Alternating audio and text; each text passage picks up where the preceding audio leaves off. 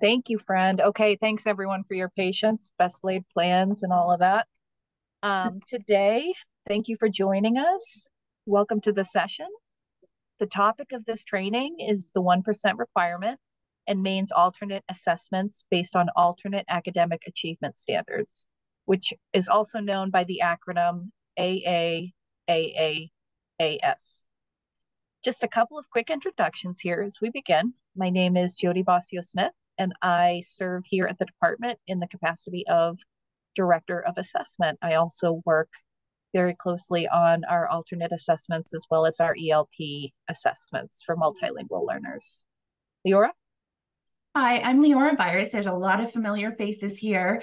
I still am supporting Jody and the assessment team with the 1% work, as I have for the last few years. But I have transitioned from the Federal General Supervision and Monitoring team to half-time with Tracy Special Projects and half-time with Mary Adley with state agency clients. So you'll be still seeing me around, just in a different capacity. Thanks, Leora. Okay, just a couple of housekeeping items. Please go ahead and mute your speakers if you haven't done so already. This session is going to be recorded. The link to the recording, the slide deck, and the Q&A document will all be shared via email to everyone who registered to participate, as well as I'll send out a larger email to directors on the contact list in NEO, hopefully by the beginning of next week. The second thing is we will have time for questions and answers at the end of the session today. So please go ahead and record your questions utilizing that Q&A feature down there at the bottom of your Zoom screen. Or if you prefer, you can raise a virtual hand at the end of the presentation when we're taking questions.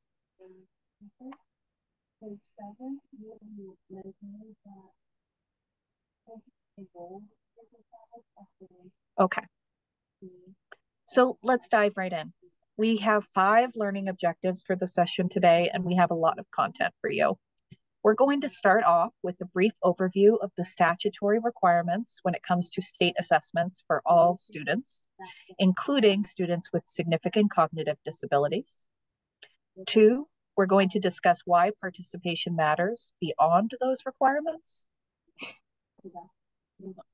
There we go. And here we go. After that, we're going to touch on the topic of eligibility for participation in the AA-AAAS and the topic of alternate academic achievement standards, which will then lead us into some considerations around the IEP development. And then finally, we're going to provide a general overview of the timeline for the alternate assessments and the 1% work in Maine this year. So starting off with our first objective, what are the federal and state requirements when it comes to assessments, including assessment of students with significant cognitive disabilities?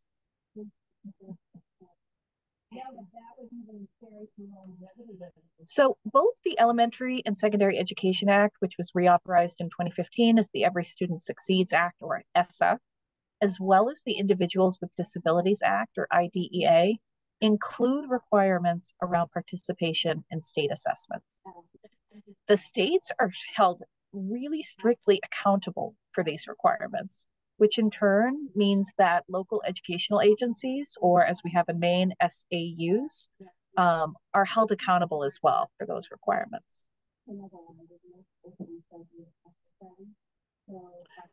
These regulations exist to ensure that all students are included in the statewide participation data.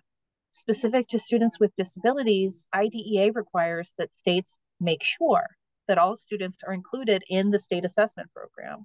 That's either with or without accommodations, and with the use of an alternate assessment if necessary. And it's the alternate assessment that we're here to talk about today.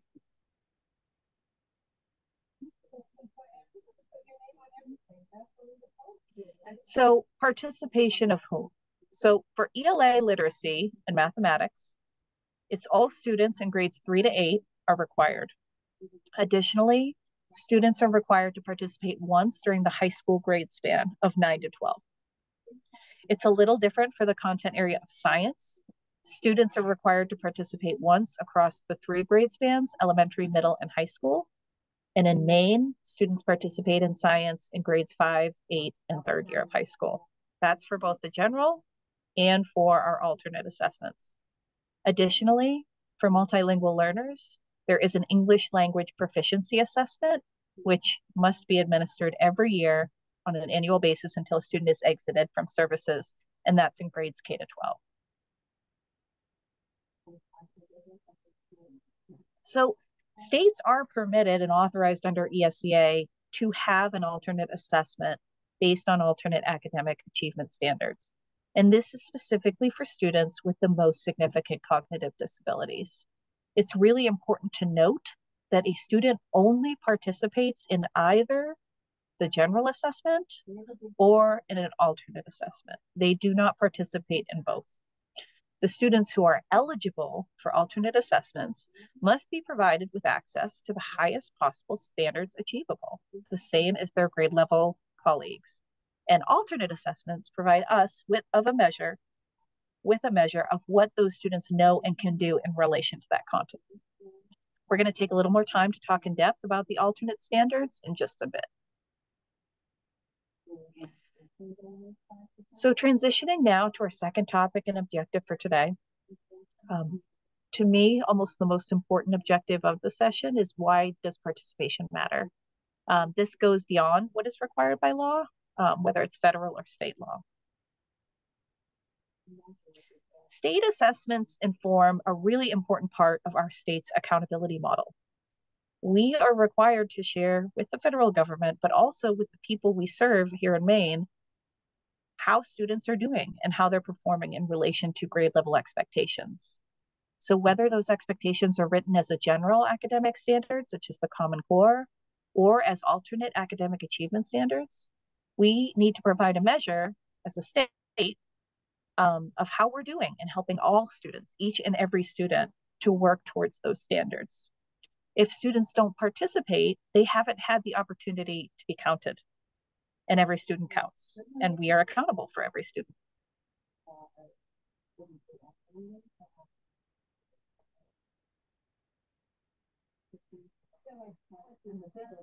So the question becomes, are we consistently holding students to the highest standards achievable? Are we providing students with equitable access to rigorous academic content? That's a question we're asking ourselves. Do any or all of us know a student or students with the most significant cognitive disabilities who may have been eligible for participation in an alternate assessment, who is now in competitive and integrated or supported employment? Many of us do know, or we're aware of success stories of students we may not know personally. So then think about, what are the skills and knowledge, including the academic content, that have not only helped these individuals achieve such employment, but also contribute to their ability to maintain that employment.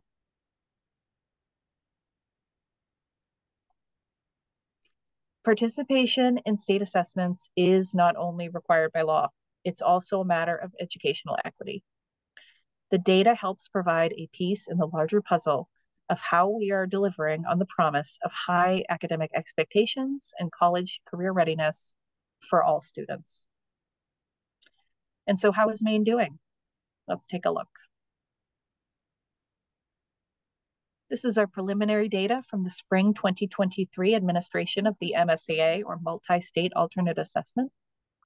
We have a lot of work to do in making sure that all of our students in this population are being provided with the opportunity to participate in state assessments, and therefore to be included in the state accountability measures for achievement and growth. As you can see from the table, around 22% of students eligible for alternate assessments last school year did not participate. That 22% does not include students in your districts who may have been eligible for the early stopping rule. Because if the early stopping rule is applied correctly, those students are still counted as participants, because the SAU did their due diligence in providing the assessment. The students were just not able to provide a communicable response method. Leora, can you go back? Yeah, there we go. So another way of looking at this data is that we do not have a measure of how 22% of Maine students with the most significant cognitive disabilities are performing in relation to grade level content. And that's concerning because we are accountable for each and every student. And arguably, this population has some of the highest needs in our state.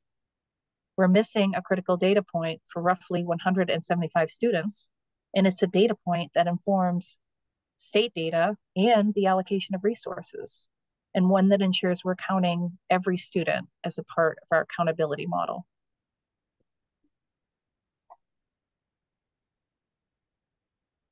So we've spent some time talking about the requirements, including that all students in certain grades participate in the state assessments.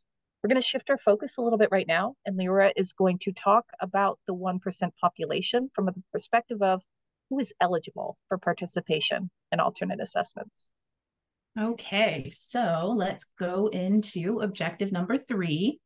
So this language is directly out of MUSER, Chapter 101, the Maine Unified Special Education Regulation.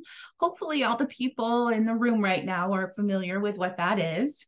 So a child is identified with a disability if they're at least 3 years old, they have not graduated or left post-secondary education with a diploma.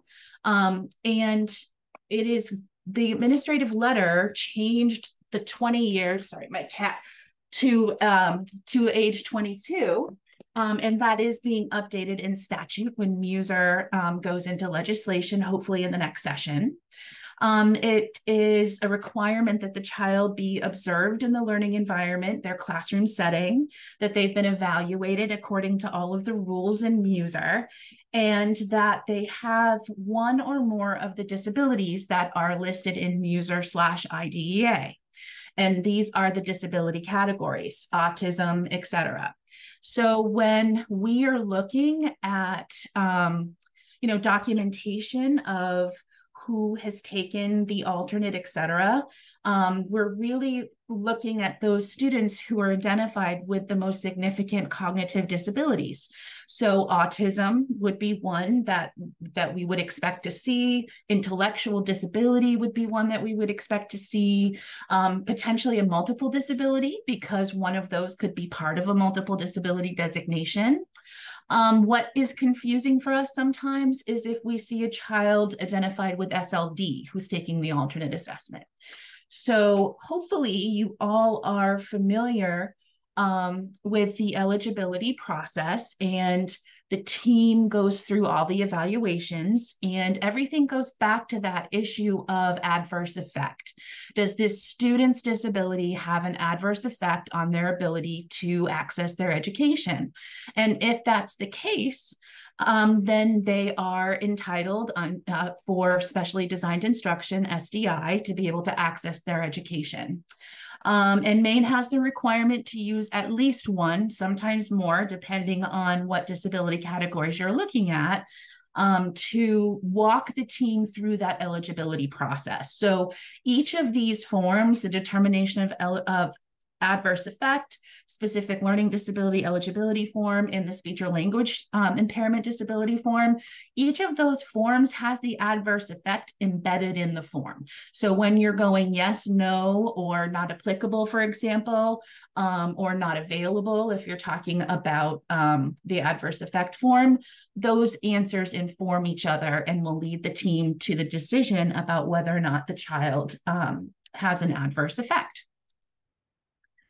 So we've both used the term significant cognitive disability at least once already today. And this is the definition of a significant cognitive disability.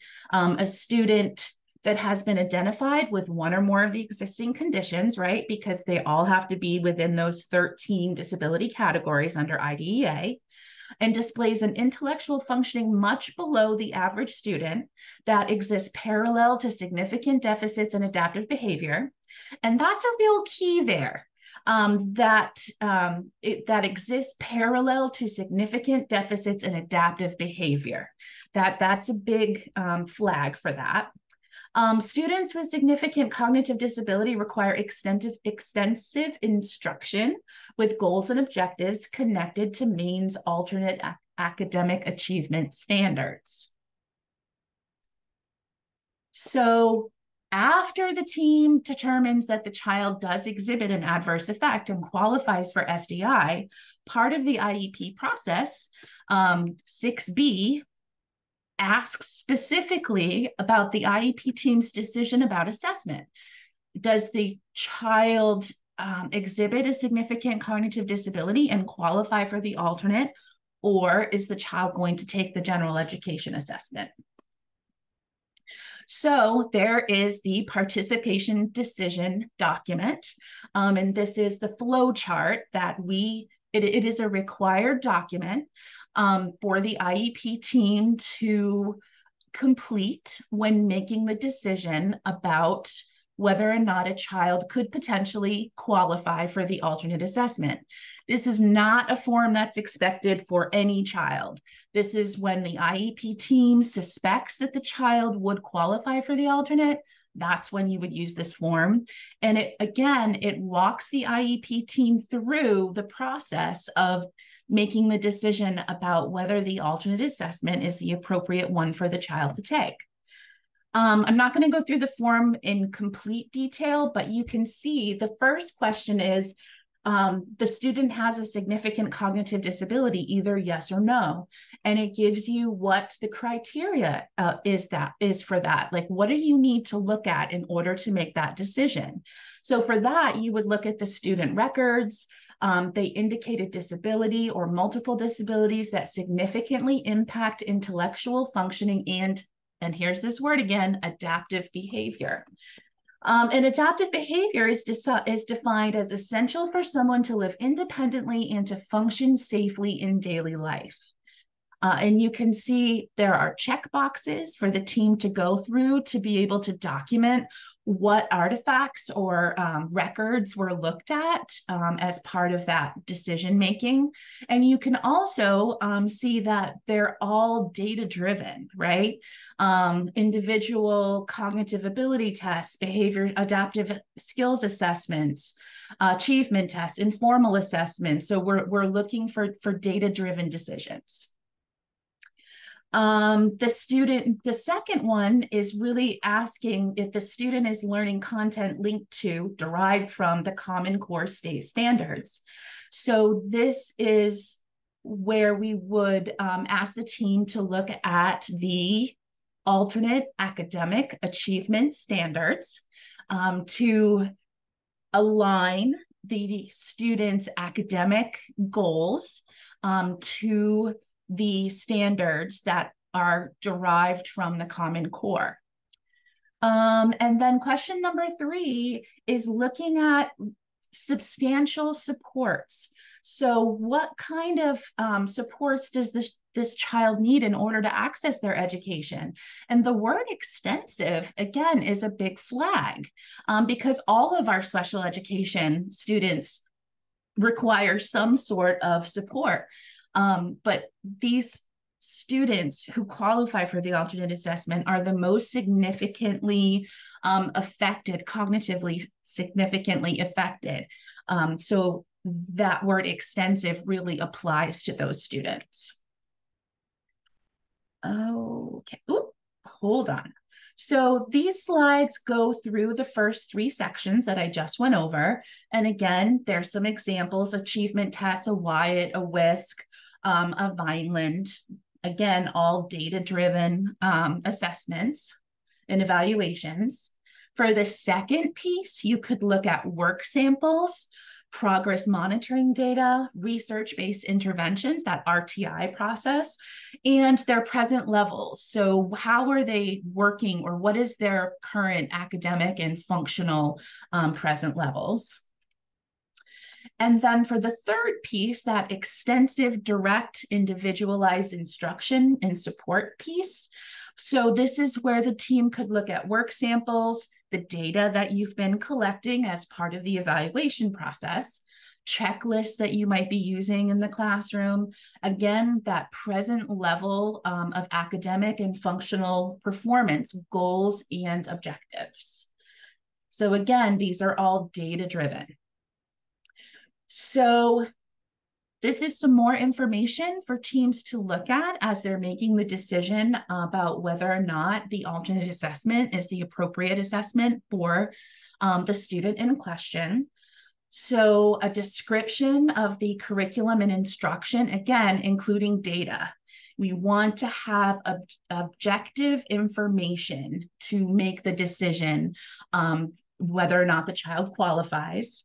Work samples, again, data, examples of performance on assessment tasks to compare with the classroom work, district-wide alternate assessments, individual reading assessments, and then again, the present levels from the current IEP or from the RTI process, considerations for students with individualized and substantial communication needs or modes, because remember, the students with the most significant cognitive disabilities may use devices to communicate with you. And then whether or not that child could be a multilingual learner, another piece for the puzzle. So what are the standards that we've been talking about, the alternate academic achievement standards? So the MSA, yes. I think this one is me. Oh, okay. I was on a roll. You were rolling. You rolled right by me. Right over you. Thank you. So now we have a better understanding of who the assessments are designed for. And we're going to shift our focus a little bit and talk about what the assessments are designed around, i.e., as Leora said, what are those alternate academic achievement standards and how do they relate to the general grade level content?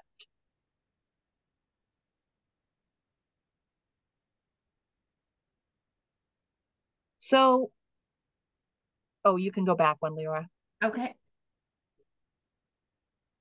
Thanks. So just as a reminder and connecting back to what we discussed at the beginning of the session, state assessments are administered in grades 3 to 8 and 1 year of high school for ELA and math.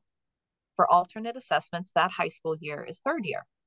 In science, those grades are 5, 8, and third year of high school. And a phrase that you have heard us say 1,000 times already in this presentation, the alternate academic achievement standards. So it's important first and foremost when we're talking and when we're thinking about the alternate academic achievement standards to recognize that the name is actually a bit counter to the definition. So we're not thinking of these as a completely different set of standards, completely separate set of knowledge for students with significant cognitive disabilities. Rather, the alternate academic achievement standards are aligned to our state's accountability standards, the Common Core. These alternate standards have been significantly reduced in breadth and depth and in complexity to support this population of students in accessing that grade level content. So we are still working towards the promise of high standards and high academic achievement for all students. We're just doing it in a much more scaffolded way. So what does that look like? And I wanted to take a look at a specific example. So we're looking here at a grade 3 ELA example. The general standard is to determine central idea of a text and summarize its development, summarize the key supporting details and ideas. So this is a pretty well-known literacy standard and probably looks familiar to many of us who have worked at the elementary level. So now let's take a look at what that looks like as a core content connector, the core content connector being our alternate standards in literacy. So it's very similar, right? So determine the main idea of a text, recount key details, and explain how they support the main idea. So then what does that look like actually on the multi-state alternate assessment, that particular standard in action? So here you can see a release sample item for this particular alternate standard or core content connector. I've just kind of gone over the pipeline of alternate academic achievement standards to state assessments. So you can see I've included the alternate standard at the top. And here we've got an assessment item. Again, not a secure one, a released one, but what is the main idea of this passage? The sun helps trees to grow big and tall, or that people can guess a riddle and win a prize, right? So here you can see it's a little different from our general assessment and a little less complexity than we might see on our general assessment, where we've also got the supporting images to go along with each response option. We'll get more into test design a bit later. But this is just an example of how the alternate standards derive from our general state academic standards, and then how those are then represented in an alternate assessment.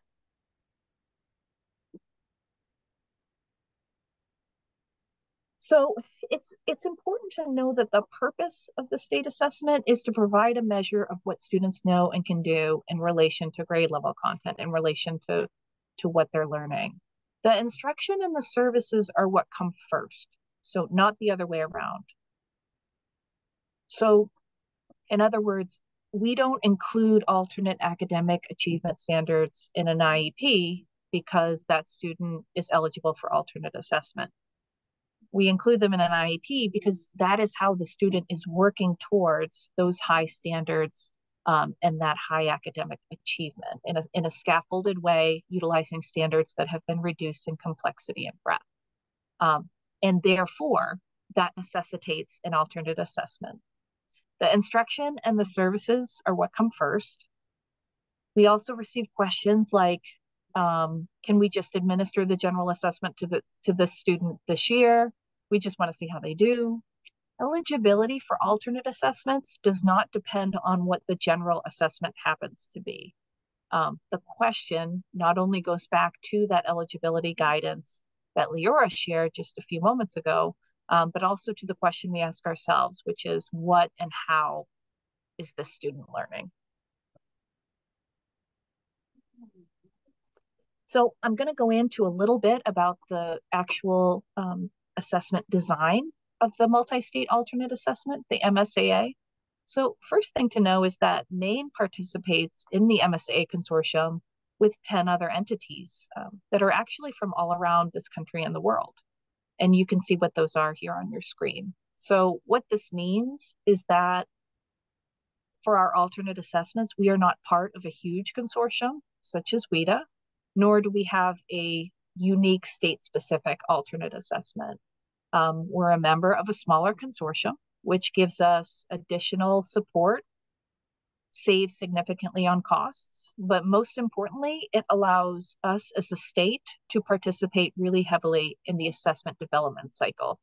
MSAA is in no way an off-the-shelf assessment program. So as part of that development cycle, one asset to the program is that we have the opportunity for Maine educators to lend their expertise to the process. And you will see recruitment notices that go out from me as part of the 1% newsletter, as part of emails to directors and alternate assessment coordinators.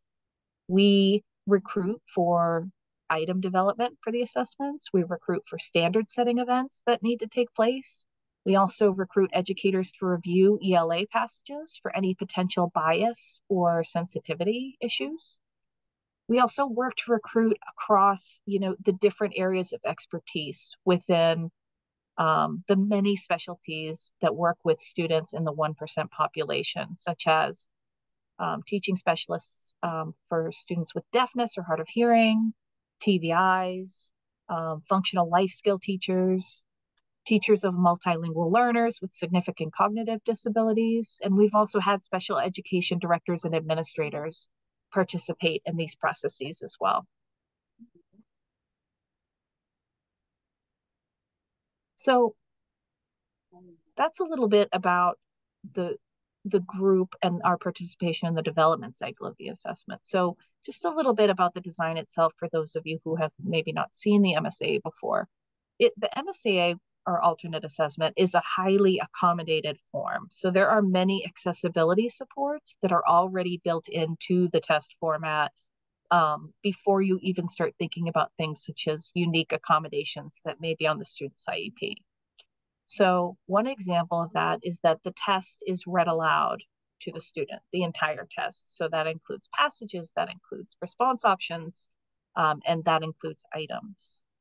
Another built-in accessibility support is that the MSAA is always administered in a one-to-one setting, unless, for example, if it's a student who may need another person that works with them to be in that setting as well. So then it would be, a 2-on-1 setting, I guess.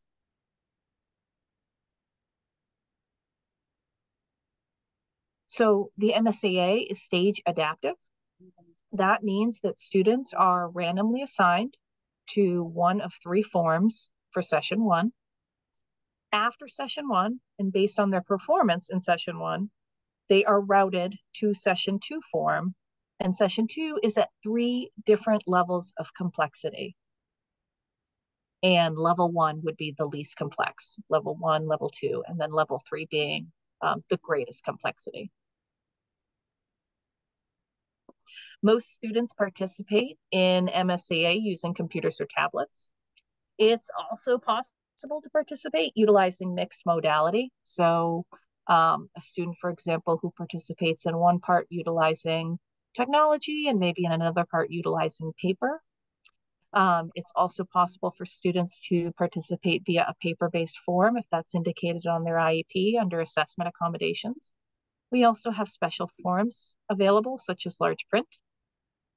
The three content areas for math, ELA literacy, and science are all administered within the same online platform, which is nice. And that's also where the assessment reports are available following the assessment administration. So that has an element of ease of use, which is nice. Gaining access to the alternate assessment platform is something I'm going to touch on briefly in just a bit when discussing our general timeline for this year. But for right now, I'm going to turn it back over to Leora. Okay. I'll try to stop at the end of my section this time. Okay, so we're on to objective number 4, which is the IEP. So what role does the alternate assessment and the alternate academic achievement standard play within the IEP itself? And how does that interact with general supervision and monitoring? So 6B is a must fill on the IEP, whether the child takes the general or the alternate assessment, you cannot leave it blank. So if the child does take the alternate assessment, then you check yes. Using the notes from your participation decision flow chart, you provide an explanation about how the team came to that decision. And then the academic goals would be aligned with those alternate academic achievement standards. There are 2 potential findings for a corrective action plan when a district is in their audit cycle related to non-compliance with the alternate assessment with 6B. So the first one is ALT1, and this is, again, 6B. It's important that the participation decision flowchart be used annually to determine whether the student continues to qualify and meet the criteria for participation. Again, it is a must fill, so please do not leave 6B blank. And make sure that there's an explanation there about how the team came to that decision. And then the second potential finding is ALT2. So when the team is looking at your IEPs and they get to 6B, if the answer is yes and the child participates, the first thing they're going to do is go to sections 5 of the IEP and make sure that those academic goals are aligned to the alternate academic achievement standards. So it's important that it's actually a user requirement that on the IEP, there is a statement about why the child cannot participate in the regular assessments. Why is the alternate assessment appropriate for the child? That's another reason why 6B can't be left blank, because that explanation about how the team came to that decision is required by Muser.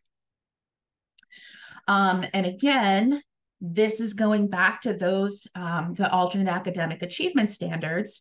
If the child qualifies, they have their goals aligned, the academic goals aligned to those standards. They also are required, again, under Muser, to have objectives aligned with those goals. And I do have an example in a couple of slides. So Jody's really gone over this piece, but it's just important to keep in the back of your mind that the alternate academic achievement standards don't exist by themselves. They're derived from the Common Core. It's the child with the most significant cognitive disabilities entryway into the Common Core. Okay, so they're aligned to the academic content standards at grade level. They provide access points to the general education curriculum. And we get a lot of questions about a student not working on grade level. I was a special education teacher for 20 some odd years. I could probably count on one hand how many of my kids were on grade level, over that period of time. So it's very, very common for a child with a disability to not be at grade level. What we want people to keep in mind is that you would start at the grade level that the child is in, assume competence, and then work your way backwards to where you feel the child is oh my gosh, word retrieval at 3:30 on a Monday, sorry about that, where the child is actually functioning, where their academic present levels are at that time. It's also a way to continue with inclusion in the IEP, because again, they are derived from the Common Core. And it helps keep the students on track for those post-secondary education and competitive work experiences. So here is your example. So this is the present level. Lily is currently able to participate in conversations, including but not limited to eye contact with the speaker, use of text-to-speech device, and express her own thoughts in 5 out of 10 opportunities a week. So the goal is that she will participate in conversations and express her own thoughts in 8 out of 10 opportunities by the end of the next IEP. So within a year, she's going to go up 3 from 5 to 8. And then there are 2 objectives below, and they're just shorter chunks of the overarching annual goal. So the first one, since her IEP starts in November, I just arbitrarily picked February, so the team can decide what time period you want your objectives to be. It seemed like 3 months would be reasonable. So within 3 months, we're going to get her to 6 out of 10 opportunities. We're going to get her present level up 1 more. And then by May, we're going to get her to 7 out of 10. So then by November, fingers crossed that there's not a lot of learning loss over the summer, she'll be able to get to that annual goal of 8 out of 10 opportunities. Okay, Jody, this is you. That's me again. Indeed. Taking it away. Okay, so what does the alternate assessment timeline look like for this year? So I'm going to share a general timeline with you. For those of you who have been serving as an alt assessment coordinator for the last couple of years, this should be pretty familiar, pretty standard. So right now, August, September, and October, I would say one of the most important tasks related to alternate assessment that takes place now is that at the special education central office level, to please confirm that all students who are eligible for alternate assessments based on alternate academic achievement standards have that alternate assessment box checked via Synergy. And I've got a screenshot of it here. This is within the special education record of Synergy. It's really difficult to make sure that everyone's doing this. Part of the reason is because in district to district or SAU to SAU, it seems to be different people who are in charge of entering the enrollment information. And so sometimes this step gets missed, but it's important to know that, if young Jody Bossio was eligible for alternate assessment last year and had the box checked for school year 22-23, it needs to be rechecked by someone at the SAU level this year as part of the enrollment updates. Um, provided that I'm still eligible via my IEP. So people go about this in different ways. Maybe some of the folks on this call already have their kind of standard operating procedure for making sure that that gets done. Um, but it's really critical. Now, that being said, it does happen. Maybe not super often, but it does happen that there will be a change or an update to the student's eligibility for alternate assessments between our October enrollment deadline and when the assessment is administered in March. If that happens, obviously we would go in and make sure that the alternate assessment box is updated, right? And so the reason that this is so important is because we utilize this synergy data to create our alternate assessment roster for every district. Those rosters are available to you in NEO, for those of you who have access to NEO. So those rosters are created, again, directly from the synergy data. And that roster is what's used to create your student accounts in the MSA platform when it comes time for pre-administration tasks for the assessment. So if a student is missing their flag, or alternatively has a flag in error, they could be inaccurately represented in the platform. And then we start to run into some issues, right, with making sure that the correct students are taking the most appropriate assessment for them. So, timeline, October 2023. So SEU's work to finalize that enrollment, including the alternate assessment flag, like we just talked about.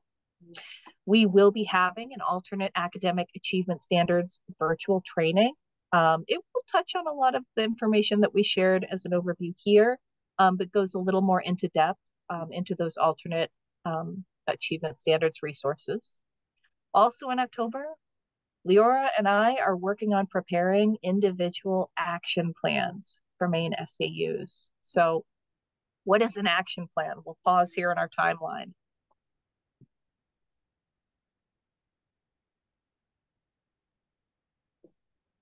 So action plans are required in the event that an SAU has exceeded the 1% threshold on alternate assessment participation.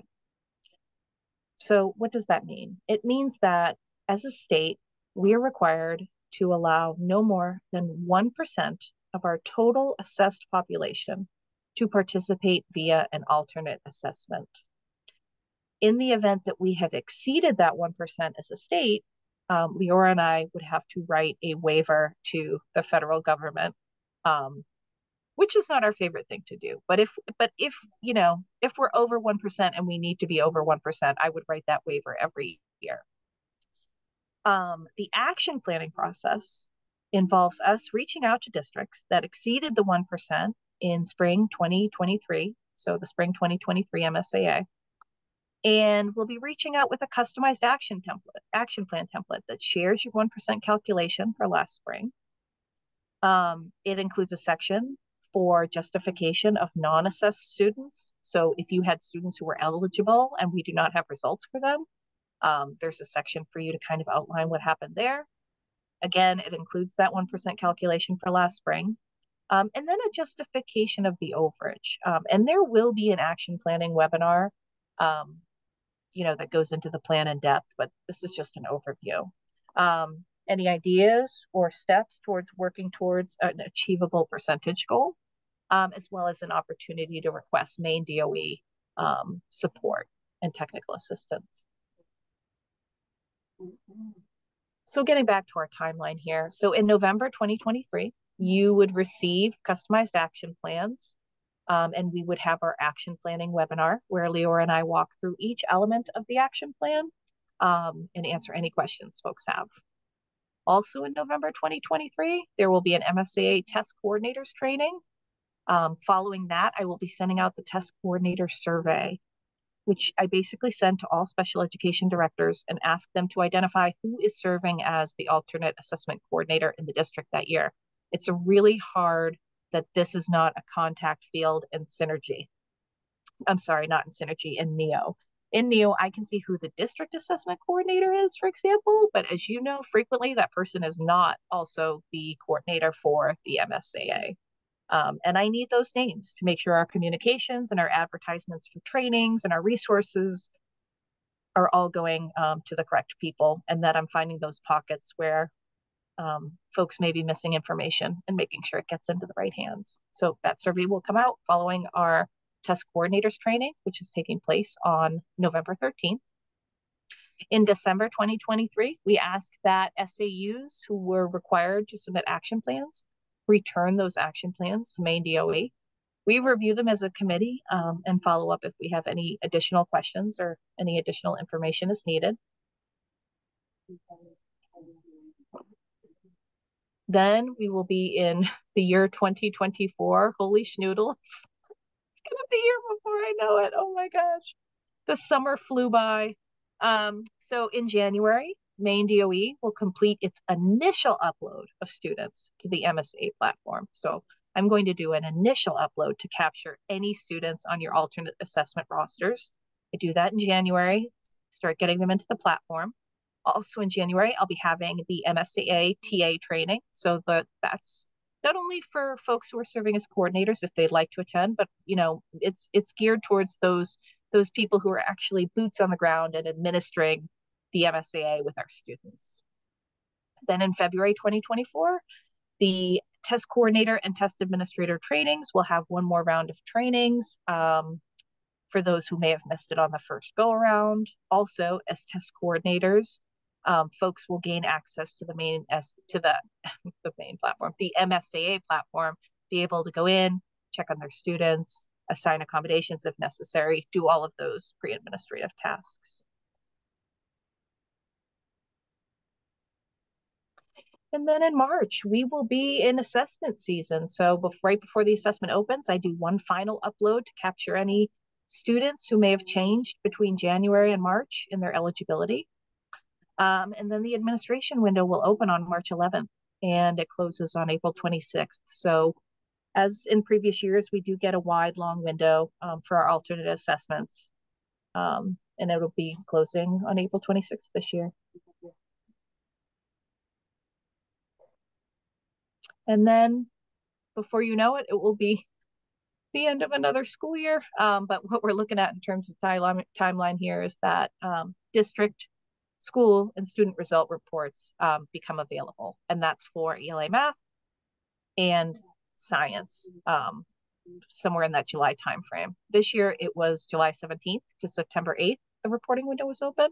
It's usually about 2 months that you have to go in and to download those reports. So Leora, we have thrown a lot of content and talk to this wonderful audience. So let's take I'm looking at the Q&A. I did see a question from Sean in there earlier. And I'm not afraid to tell you, Sean, that I don't know the answer to this. So here's the question. Sean wrote, why do we only test grades 3 to 8 once in high school? I know overtesting is a part of it and that students have low tolerance, but is there a reason those specific years and amount of time? Sean, I'm not sure for the background on that particular statutory requirement, like what the background originally was in selecting those grades. I probably could find some folks that know. So I'm not afraid to tell you I don't have the answer to that right now, but I think it's an interesting question. And I'm certain we could dig into it a little bit. Now I'm interested in knowing too, Sean. So thank you. I'm just jotting that down.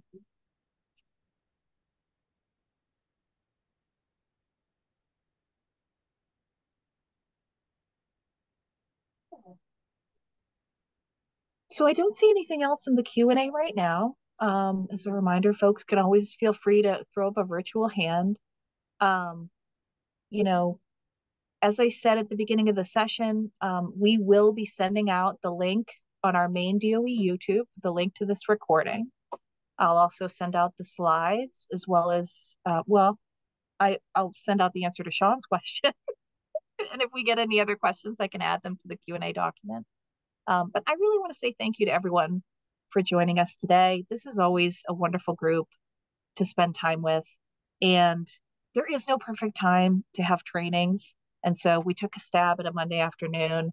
We find sometimes when we do them at lunchtime, folks have other duties. They've been pulled for other stuff and they're not able to attend and they prefer, to be there live. So if you can think of an alternate time that might be better to offer sessions in the future or any other feedback from the session, we always value hearing from you. And thank you to everyone for being here today. Have a Bye. great Thank day, you. everyone. Bye.